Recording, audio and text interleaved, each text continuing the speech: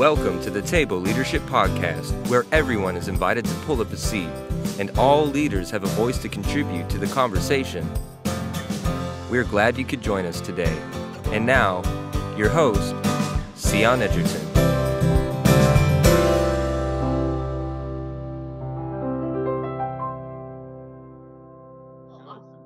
Well, thank you so much for being here. I think this is probably, it's really special for me because I've got my uncle on with us today.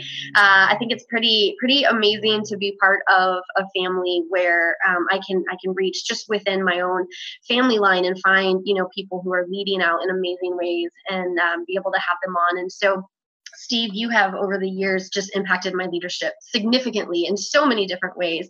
I've still got my notebook from that one trip that we made up where we stood at your counter talking stuff and I was jotting down notes, and I still have that. And so I just appreciate that. And I'm excited to get to share that with everybody now. So welcome. Thank you so much. And why don't you do us a favor and just kind of introduce yourself real quick?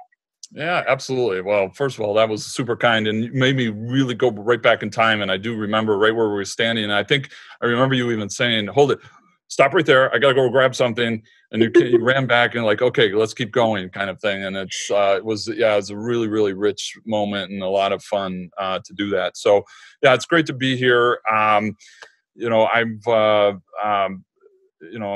53 years old, have had lots of life experiences and lots of other mentors. So it's just amazing to be in a place where you feel like you're contributing outward ever at all. And this season of my life, we've launched a new company in the last 4 years, Jordan River Group, and focusing on all the different ways that we can encourage and grow leaders, and really what I find is just standing on top of all the shoulders of the people that have impacted me in different stages as well. I had the opportunity just recently to share my resume. It was kind of a academia type of a situation, and the first copy I sent, it was like my most recent one, and I'm 53, so it was like 4 things on there, kind of like, and they said, no, we want your full resume. And then when I turned it in, they said, this is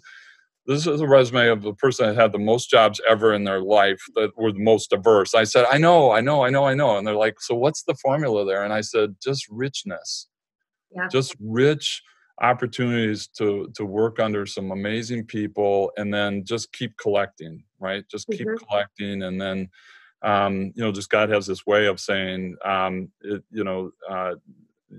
there's a time when I need you to serve and support as well. So, live in, the Ann Arbor, Michigan area. We've traveled a lot. I'm married, have a daughter. So we've had a lot of neat voyages as well, but I'm from Michigan and we're back in Michigan for the last 10 years. And that's a lot of fun as well. And our company serves all the way across the United States, really. We have clients all over the place, and we do a lot of virtual work and then travel as well. So, it's great to be on with you for sure. Awesome. I'm excited. I already have 2 questions based off of what I was just hearing you say. So we'll get to that in a minute, though. The first thing that I want to ask, and I know that you listen to the podcast sometimes, and so you're ready for this one, you're expecting this, but if we were not virtual, if we were gathered in person right now with a bunch of leaders to invest in them and develop them, what would you be feeding us? Oh, that's such a cool question. And it's my favorite part of listening to you, because I'm like always liking, like, what kind of insight will we get from this person, right? And it's been so diverse, but I think my twist on it is maybe a little bit less about the food. I'll share that with you, but more, I'm just such an environment setting person that makes a difference on the food. And so the first thing I'll say is I love appetizers more than I love entrees. And so my perfect gift is always like 3 or 4 awesome, unique appetizers. And then we're going to stand around an island and just do this thing, right, with food. So, and that's what I love, and a little less formal. I mean, I like big Thanksgiving tables with everybody too, but I really like what you're probably even remembering is standing around and, snacking on some things, talking and that sort of thing. But I do have a couple really good favorite recipes. I have a cheese jalapeno bacon wrap that's like really great.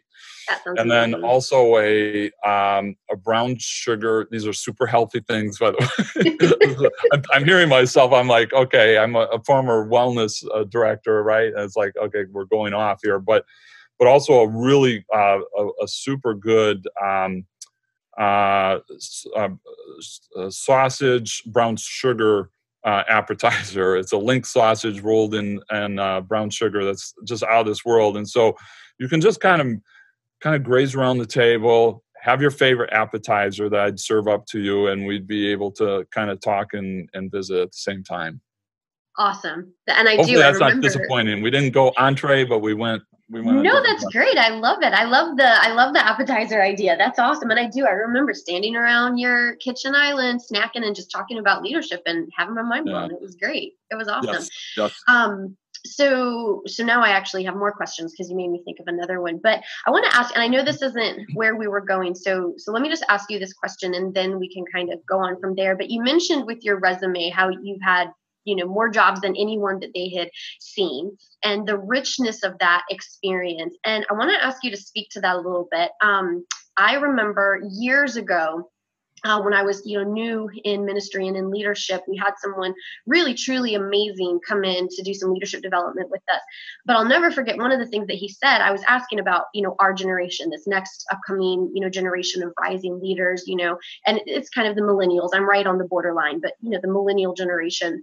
Yep. What do we need to know? What do we need to do? And the one thing that he said was, he said that generation, from his perspective, needs more commitment. That you see young people kind of jumping around from job to job, and we have the opportunity to do, everybody's got a side hustle, everybody's got their, little Instagram business on the side, and it's just a completely different world. And so I understood where he was coming from, the idea that we need to plant ourselves somewhere and be committed to that. And, even when it gets difficult, even when it gets hard, even when it gets challenging, there's a power in staying in something.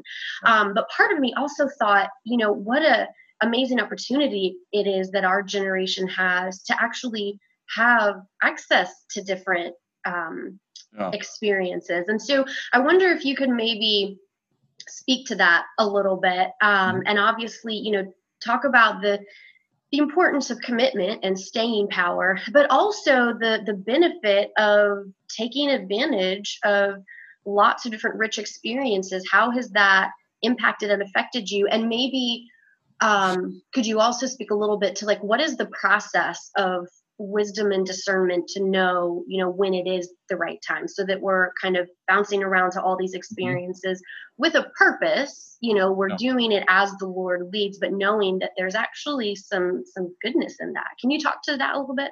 Yeah, no, that's a lot there, and very, very cool thing. So we may end up going through this talk with me continually referencing, one of my jobs as an example. That'll get interesting if we do that. But I spent a lot of time in talent acquisition. So, working in companies, recruiting, all the way to being 100% commission as a recruiter, as an occupation, right? And a very rich experience in the sense that you really have to know people, and you can't force people to do things. It's about matchmaking, and so a lot of listening and that sort of thing. And you also meet a lot of unhappy people that are trying to change their lives and floundering in doing it, right? So I think a couple principles that stand out to me on your topic are, first, I just have this strong inclination that we as a society work too hard to force our young people to make too important decisions too soon, right? So we way undervalue exploration, I think, when it comes to discovering gifts, discovering passions, and we kind of promote needing to channel people in because it's a long road, and the sooner you get started, the more you get experience, get the education you need, and that sort of thing. And I can tell you there's a huge percentage of people that arrive at 40 years old and hate what they're doing, and they wonder how they got there, And so on the one end, I feel like a lot of people that don't get time or don't have mentoring about the value of, dipping your toe in a lot of things. Now, I'm a big fan for making those experiences purposeful Mm-hmm. and focused, and that, my favorite saying is, I counsel people that are in tough spots with companies and really having a hard time. They're like, I don't know if I should stay or go and all this. And I said, you you know you need to stay there until you can't stay there, right? And the kind of the focus of that is, you've got to give 100% where you are until you can't give 100% where you are. And that might be hard to discern the first time around, but maybe by the second or third, you probably have had experiences, when it's like you know how to start paying attention to your heart and your spirit about Mm-hmm. seasons changing. But what about 21-year-olds? I mean, it's tough, right? And Yeah. I think I've learned so much about uncovering gifts. I just don't buy into that's a 40-year or a 50-year trajectory. Your gifts can mature and change over time, but I think we would be wise to invest in the younger generation to, mentor on discovery, Yeah. and say, hey, how can we discern what your gifts are sooner? How can you go on that exploration? And if you obviously add the spiritual level to it, we're all called to serve, right? And it doesn't matter if you're 12 or you're 112. The story and the place might be different, but you're a unique person. And to tell kids, like, we're going to sit you in a classroom for 18 years before we give you permission, to start validating that which you've kind of walked through a couple doors already is the real deal. I think sets a lot of people up for disaster, Mm-hmm. and they spend years and years and years trying to figure out how to unravel that.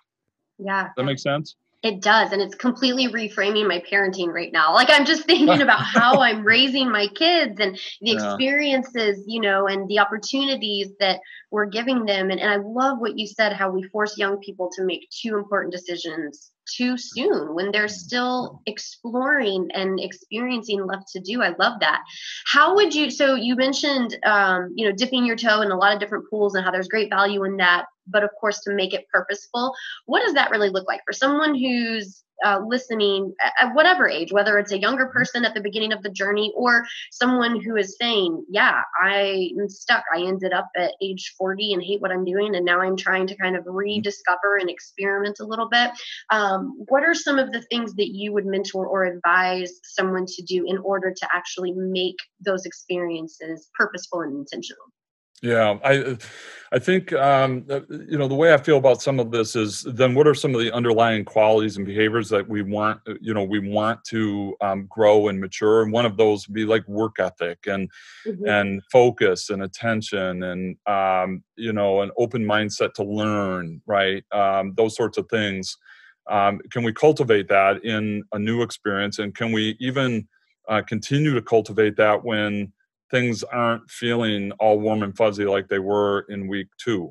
Mm-hmm. Right? And that's part of that formula. You're called to be there until you're not called to be there anymore, right? And that goes all the way until the last day, until you transition out, that you're not called to be there anymore. And so,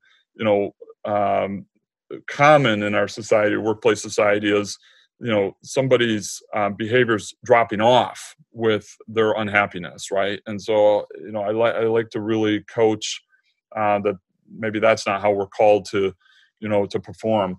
I think the other principle is, to get the most out of these experiences, work hard to find a mentor in that environment, right?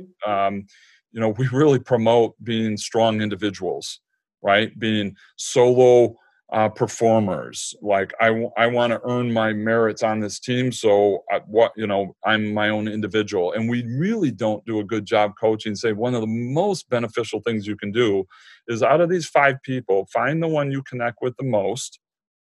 All right. Mm-hmm. Ask them a lot of questions, tag along with them, pick their brain, watch how they navigate. Like, you have a guide, right? And so it's not all about you just doing this on your own and hoping that you get the most out of this experience. If you interview people that really talk about great growth experiences, they will always attach it to another person that they were stepping right behind or right beside. And so I love coaching that. Even high school kids or college kids that are doing things, like, find a person.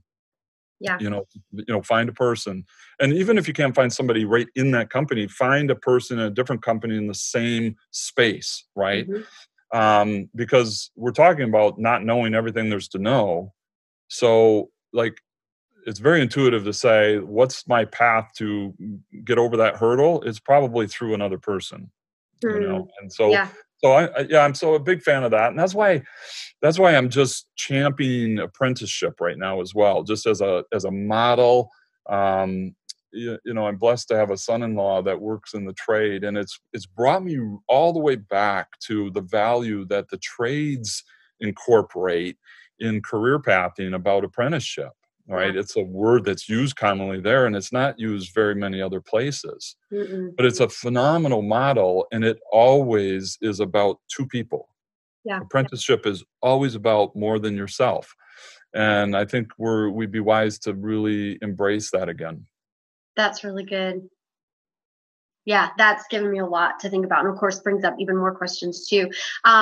So let me ask you this real quick then, as someone who has sought out many mentors and who has mentored many people, for someone who says, oh gosh, yeah, I need that apprenticeship experience, but how do I even start that conversation? What are some of the things to consider when you are going to approach someone and ask them to mentor you and invest in you? What are kind of like the right ways to do it, and maybe the wrong ways to do it, maybe the not so good ways to do it? Yeah, I don't know. I think the way I've learned it is by kind of just doing what we're talking about, like, watching and listening to how other people forge relationships that became that type of experience.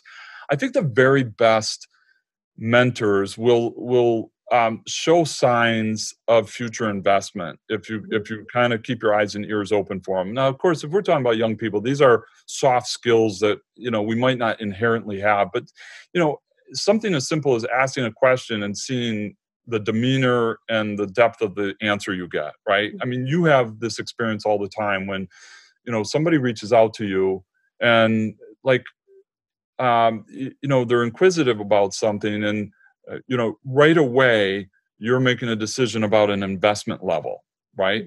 And somebody on the other end is like, wow, that way was more than what I was thinking it would be, and wow, she was so gracious with her time, and wow, she really put some thought, well, that was really deep, so right away they're kind of registering, wow, I would go there again, right?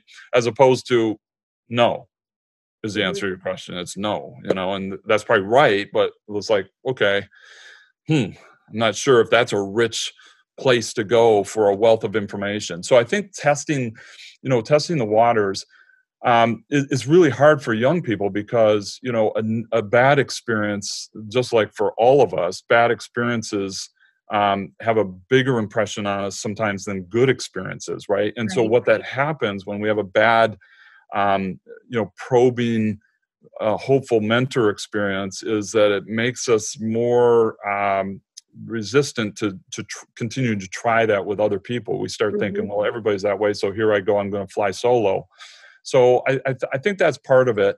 As we mature, I'm a big fan for really kind of promoting vulnerability as a test, because great people that love to invest in other people will recognize vulnerability, right? And so if you share something and it gets glossed over or even gets rebuked or it doesn't get appreciated, that's right away my call sign is like, that's not my well I'm going to, right? Because good mentors are really equipped well, right? They're in the people investment business. And so we should see signs of just outflowing people investment things, right? And so, so I think those are a couple of my kind of call signs. I kind of promote everybody just wears a sign on their chest. That'd make it easy for all of us, wouldn't it? Exactly. Yeah, that's good. I'm looking for a mentor. Come, please. I'm looking somebody mentor me, right? Yeah, it doesn't happen that way usually, right? Have the signs on. No, that's good. Some of the things that I think about, especially when I was younger and I was really beginning to ask people, hey, will you please pour into me and invest in me? Yeah. Some of the things that I think about is, making myself available. My lack of availability or my lack of awareness that, hey, this is mentorship, like you said, it really is apprenticeship. And so I need to be available and being really, really clear. I had to learn how to be incredibly clear and specific about what I was asking for. Like, hey, this is the level of investment that I'm asking you to make. This is the amount of time, really my friend Steph calls it defining the relationship. She's like, every relationship, even a mentor relationship, needs to have a moment where you kind of clearly define, like, hey, this is how we're engaging with one another. This is how we're relating to one another. And being able to do that from the beginning, say, hey, look, here's what I see in your life. Here's what I see the evidence of. I would love for you to share that experience with me. And I'm going to make myself available, and I'm going to take you out. I'm going to pay. I'm going to take you out for coffee or lunch or, whatever, once a week or once a month. And I had to learn to be really clear and really specific about what I was asking for. That's great. Yeah, that's great. That's such a mature, that's a really mature perspective and approach. I think when I see good pairings, there's two elements. I mean, it's a relationship. So the perspective of I need to be in a growing frame of mind as a person. Like one of my goals, like not just do work and pursue, but I need to grow. So that has to be a conscious endeavor. And of course, as a mentor, you have to say, I'm willing to invest in growing people, like helping people grow. So, that sounds so basic and simple, except it's rare. It's rare that I coach so many leaders about just getting that idea out of their brain to say, you have to act like you want to grow. Like that should be evident. You're trying to do this all on your own. Right. And you've probably gotten this far on your own merits. So good on you. But now you're at a ceiling level and it's causing you problems. So how can we creatively in the next 2 weeks come up with ways that you advertise that you're interested in growing? And it's amazing. Somebody 40 years old is like a brand new experience. It's like, oh, that feels awkward. It's like, well, let's get awkward then, because it's the only way you're going to attract a 5-star mentor that's also doing the same thing. Like, I only have 24 hours in a day and I'm praying, I'm listening, but my radar's open. Who is open to growing? Right. Yeah. Right. Where you want to see a return on that investment. Absolutely. I mean, we all have heartache of knowing somebody needs us and we can't help them. Right. Yeah. Or we can't contribute to them. And it's just the wrong season, wrong time, whatever. And so, it's a wonderful marriage that happens, but, it takes two people, right? Yeah. Both in the same frame of mind for that. Absolutely. That's good. Something else I want to ask you about when you were answering the food question, you mentioned that even more than the food, you really care about the environment, the atmosphere. And I just wanted to ask you to speak to the importance of that a little bit. I think so often, and maybe I'm just speaking for myself, but I'm guessing there's a lot of people who can relate. When you are more leadership and strategic oriented, it can often get very heady, very focused on the practical stuff and the strategic stuff and the academic stuff, but there's an emotional component to leadership. I think it's we have to be holistic about it. So whether we're talking about our teams, our staff, even just our friends, whatever, however we're gathering and investing, can you just talk a little bit about the emotional side of leadership and the importance of environment and atmosphere, and what does that actually look like practically to create a good, healthy one? Yeah. Well, something like a fun time having a meal with you, is different than, sitting in and getting thrust into a team meeting that's in trouble. But some of the principles are the same, actually. And, it's very difficult to to do work and lead without a level of safety and trust, with the people you're working with. Like I could be the smartest person in the world, and that being a known element, and you and I connect, and in a moment it means nothing because you're not feeling safe enough to even dialogue, whether it's intimidation or any other perceptions. And so it doesn't matter how good I am, we're not going to be able to connect and do work, right? So safety and trust, working on the environment to start to build that up. I mean, the very first level, if we're sitting around an island, for instance, and chatting, and there's 8 of us, and there's one person that's really reserved and not kind of feeling the vibe at all, right? There's, what do we need to do to build the first level of just inclusion? Like, hey, by the way, Mary, you are part of this group, or how can we make sure to convey that, we're being able to affirm, and you can affirm that you feel like you're part of this group. I mean, that's the very first step where we start to lean in a little bit then in a different level of investment. And the next level of investment is being comfortable enough and safe enough to kind of peel one layer back and say, I'm able to lean in and learn. Mm-hmm.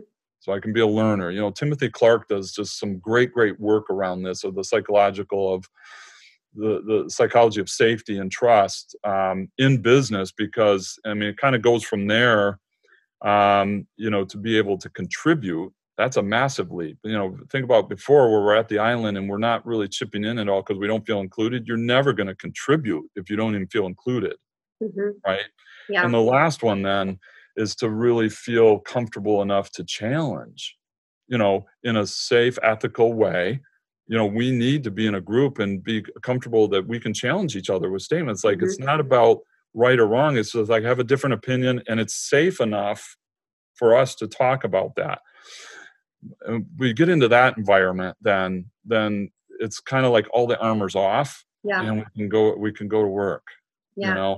And it's a really important team dynamic, because I get thrust into teams all the time, and they're stuck and they can't resolve things, and the work slows down, and the creative juices stop, and it's like, what's going on with our team? And it's so easy to come to, well, this person's kind of at the inclusion level, and that person can't contribute, and so we got to take some steps backwards and work on the environment, build that up, because everybody has the capability of operating at that level. Just nobody feels safe enough to do it. Right. That's good. And, I feel it with the few teams that I have worked with. I have seen when we're talking about volunteer teams, whether it's a nonprofit or a parachurch or whatever it is, volunteer teams, I feel like in my experience, usually do this well, a little bit better, because, they know that these people are volunteering to be part of this. And so valuing them is so important. I feel like when it comes to a staff, I've actually seen less of a focus on, the emotional side of things, the holistic side of things, building safety and trust, because basically, well, you're paid to be here. So when you show up with your whole self. And I just think, just because you're paying someone to be there, there's a certain level of expectation, of course, but that paycheck doesn't automatically earn their trust, their safety, their inclusion. That takes work. And just having someone as part of a staff doesn't automatically mean that there's equity and equality there. No, you're so spot on, and the word expectation is such a spot on word to use in that, because we can have expectations mask the real work of making sure we're cultivating the right environment for gifts to be demonstrated, right? So expectations don't do anything in that regard. It's like this fake rule, like, so just perform. It's like, well, I can't, this is stifling and everything. So you still have the obligation to, to build and model and operate the culture that helps everybody's gifts be manifested. Right. And, volunteers can be interesting because, you're exactly right. We're graced with the contribution. So, we're often thankful for that, but sometimes that gets over-indexed, and what gets missed then is right placement, right, of volunteers, right? So thank you for the time. So you've given us your time. That's awesome. But sometimes then in the volunteer, we miss the part about, are you safe enough to, to offer your unique contribution? And I'm going to be smart enough to say, I'm not just going to put you in a spot because we're dealing with a commodity of time. I'm interested in putting you in the best spot for you because you're unique and you have gifts that we need. Yeah. So it's just kind of a different level expectation. Sometimes, of course, both sides of those have very rich and functional examples as well that we could reference and just learn from. That's good. So you've talked, well, I wanted to ask you, of course, I've taken us off into left field a little bit, good. which is great. I wanted to ask you, what is it that you feel like you really bring to the leadership table? Mm-hmm. Yeah, I think probably maybe two things, I think, over the past 5 to 10 years that have just continued to well up and bloom. And I think the first one is a real dedication to a coaching concept in leadership, right? And we don't have to get wrapped up in vernacular really, but coaches are in the business of helping other people perform, to their fullest capabilities and co-participating, helping in that. If we think of any other example of coach, there's a difference between a coach and a teacher in the tactics, right?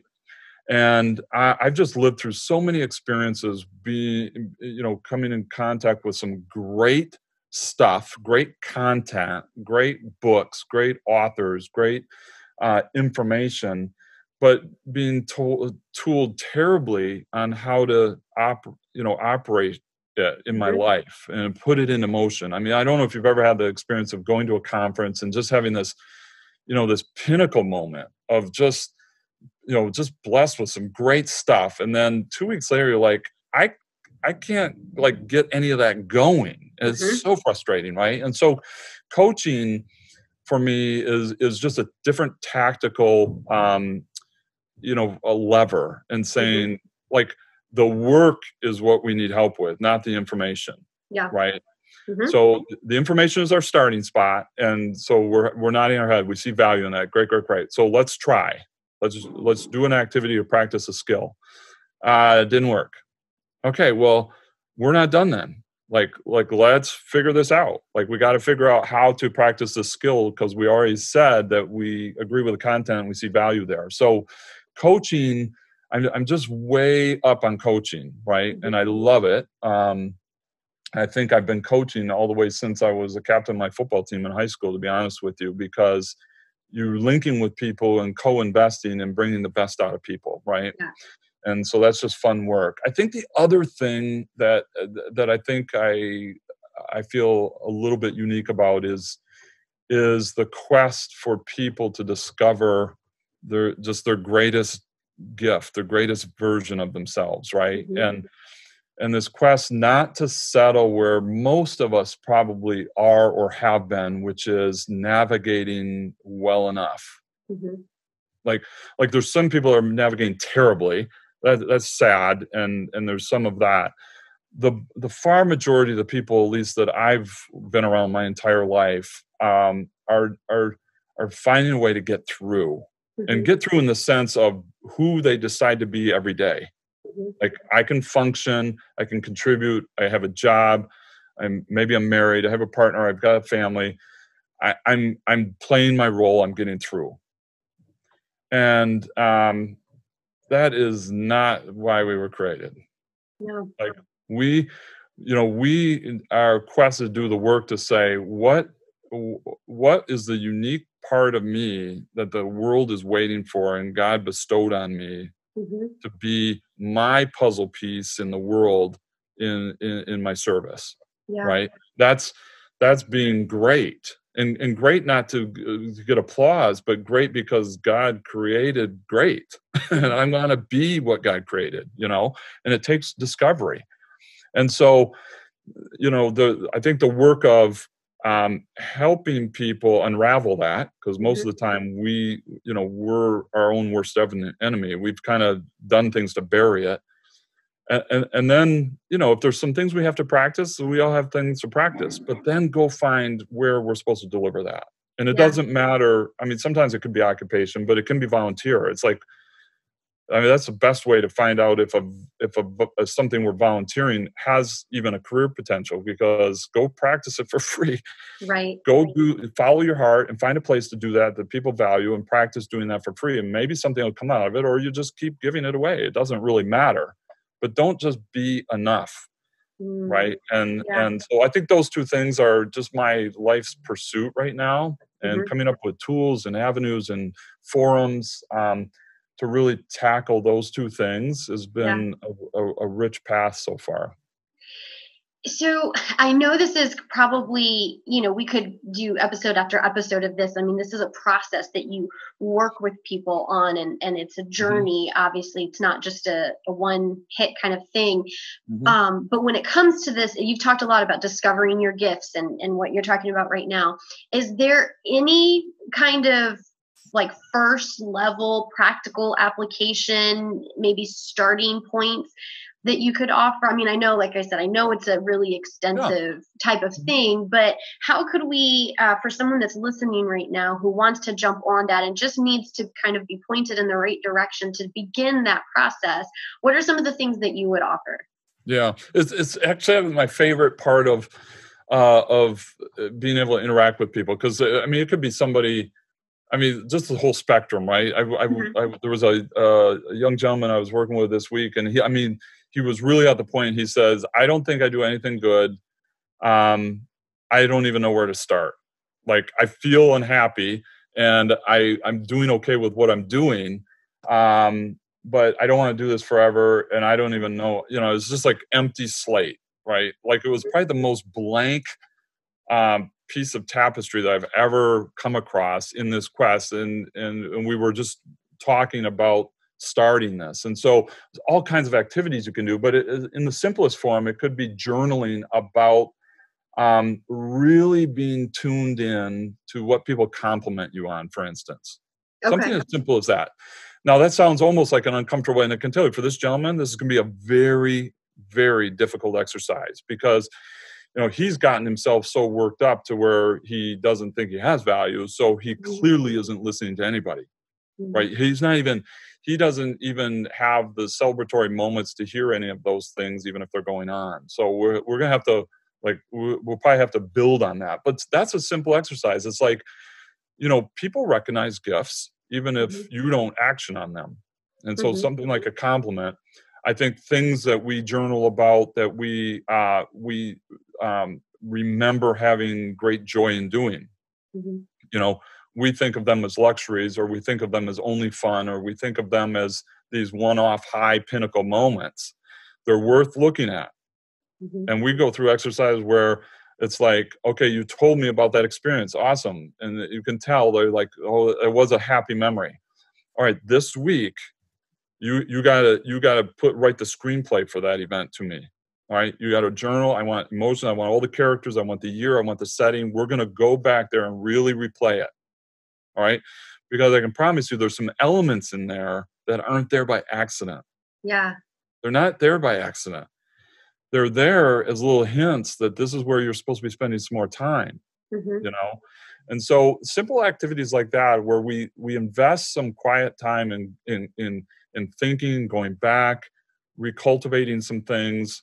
This is very hard work for some people, because we work hard to bury a lot of things for all kinds of reasons. But some of those sorts of things, if we're in work environments as simple as just, really be aware of what you see and hear. What was the one thing you took greatest enjoyment of today, right? We don't give ourselves permission to think that we could do that which we love the most.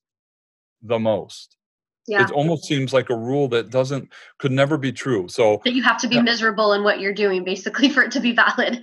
Yeah, it's like I get one little drop of water. That's how my life's supposed to be. Like, who said that? Like, clearly God has shown you that you really enjoy that. Where in the Bible does it say that that's like he's in the constant teasing business? I've never found it. we've just conditioned ourselves, say these are just little moments that we get once in a while. Like, go there and really investigate it. And what is it that you love about that? Who else is around you when you're doing those things? What other impact did you have on people when you're in that space? These are just little starting exercises, and getting people more comfortable to exploring, the why and that sort of thing. Again, what's the whole goal? We're a unique piece of puzzle.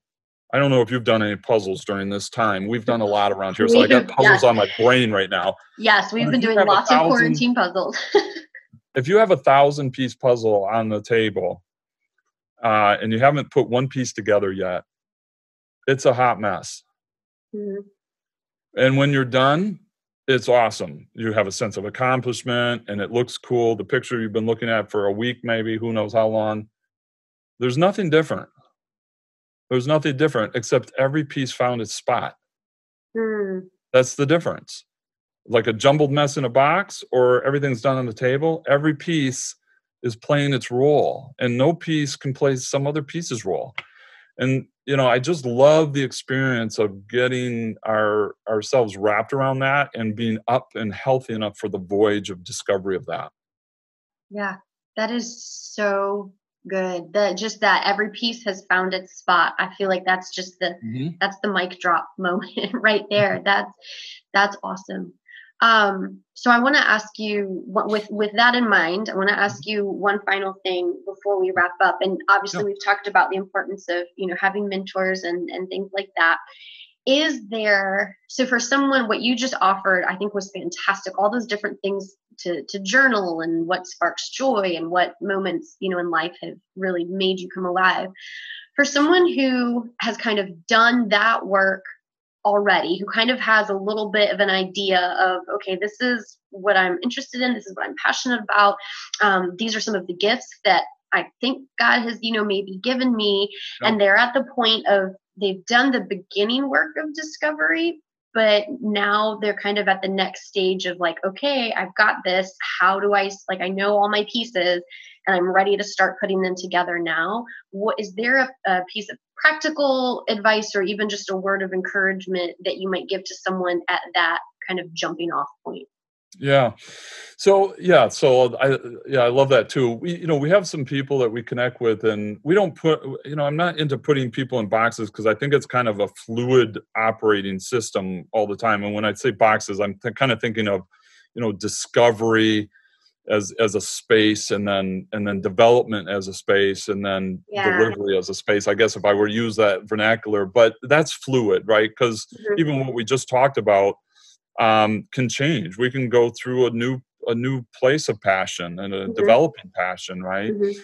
So those seasons continue. But I think when you feel in your heart like you're really wrapped around your gifts, like that just rings true, like you're just celebrating knowing who you are, is kind of a cool moment. But then it's like, are there some tools that maybe I need to sharpen to be the best version of that going forward? And there's like all kinds of ways to kind of test that out. Like, how do we perform when we go out? Like, we're happy and we feel like we're pointed in our true north, but we still have some bad experiences maybe, or something that frustrated us or disappointed.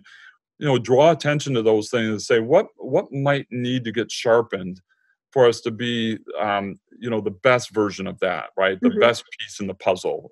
Now that we know we belong to that puzzle, and there's all kinds of opportunities in that. Most of the people I work in, we're spending time in that space of development. All right, and that's the space where coaches really come into play. Like, we're only interested in progress. Like, that's the game. Like, you're here, and God aspires you to be here. So let's go to work. Let's go to work, right? The decision making, difficult conversations, creativity and under stress. I mean, all kinds of things. Like, where are the opportunities there? So we can go to work, practice skills, practice skills that we know contribute to those things, get them to be more comfortable, so that we build behaviors, right? And behaviors become things we don't have to think so hard about. They're just natural, all right? And probably all of us have a couple of those all the time, right? I Mhm. know I do a couple times 10, but you know, so that's a big part of it. And then we kind of have this quest to say, I'm so hungry now to serve. And that doesn't happen necessarily in that order. We can kind of do those things simultaneously. But a lot of people are challenged with, I don't think I'm doing it in the right place, or I don't think I'm doing it in the fullest way my heart seems like it wants to. And so we just examine, you know, let's redescribe delivery. Let's redescribe the breadth of our community. Let's try to listen and see if we're missing the view of a need because we've been so focused on one project for a while, or Mhm. that sort of thing. Um, I think those are opportunities. Well, we do lots of activities where it's like you gotta come back to me and tell me a predictable delivery and a spontaneous delivery. It's just exercising muscles of being aware. Like, right, it's amazing when you talk to people. It's like when you go through some of these exercise about delivery, their scenery hasn't changed at all. It's like Yeah. they've walked the same path to work. I mean, you've heard all these stories for 5 years, except this time they're noticing people that they can serve. And they're like, why? Well, I'm kind of focused. I'm insatiable about my quest to find my delivery. It's like, Yeah. ah, you know, and fortunately, God's hung in there with us because the same people are right there that He's placed in front of us for the past year sometimes, and so Mm. those are just things. It's about attention, right? Yeah. And as we grow, we just have these opportunities to kind of grow into those stages of readiness, I think.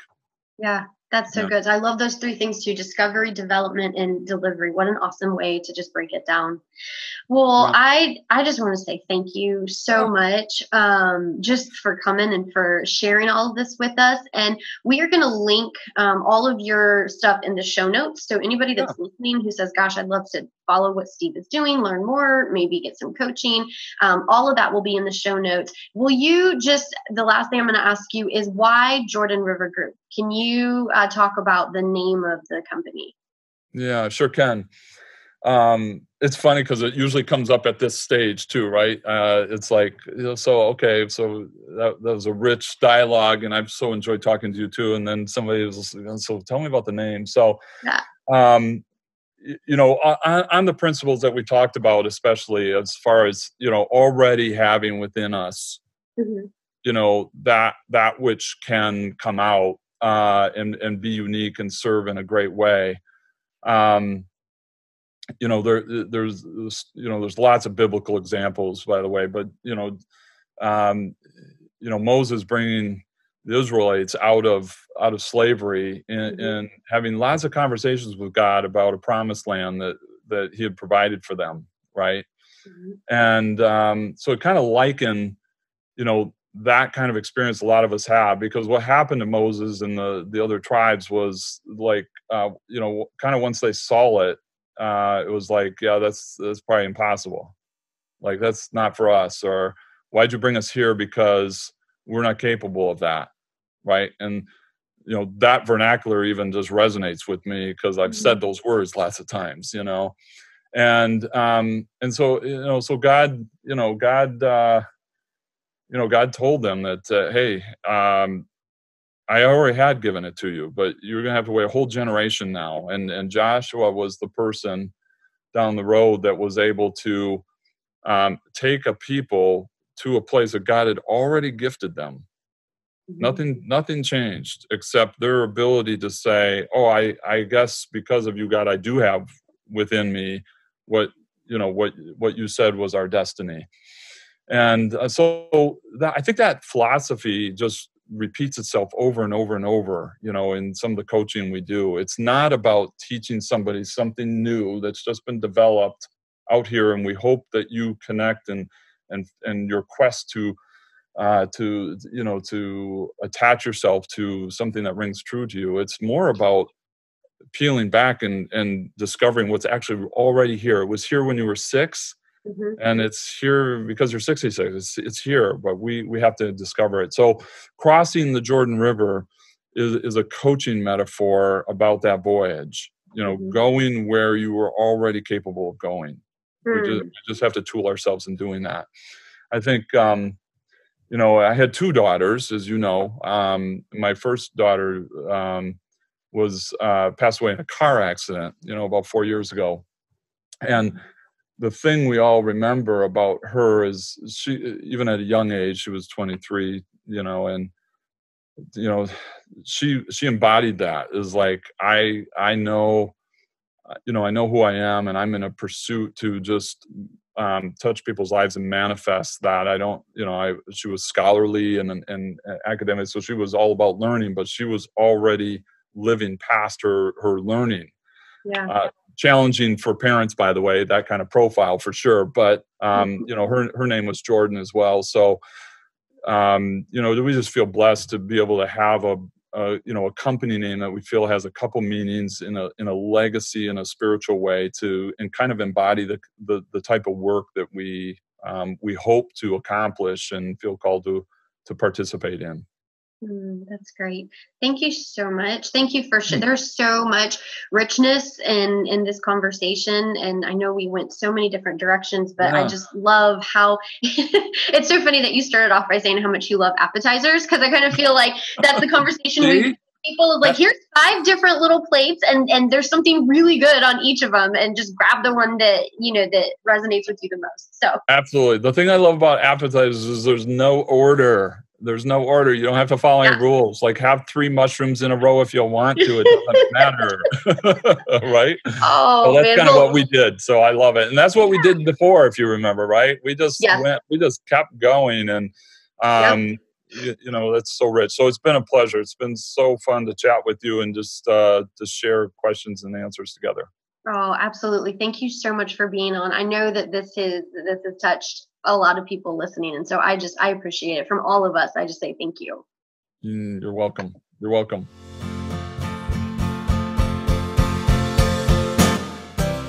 Thanks for listening to the Table Leadership Podcast.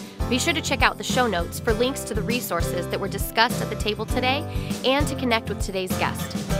Remember to subscribe to the Table Podcast and follow along on social media at The Table Leadership. Visit thetableleadership.com to learn more about current courses and coaching opportunities. And finally, you can connect with me, your host, at cyonedgerton.com or on social media at cyonedgerton. I look forward to the next time that you pull up a seat at the table.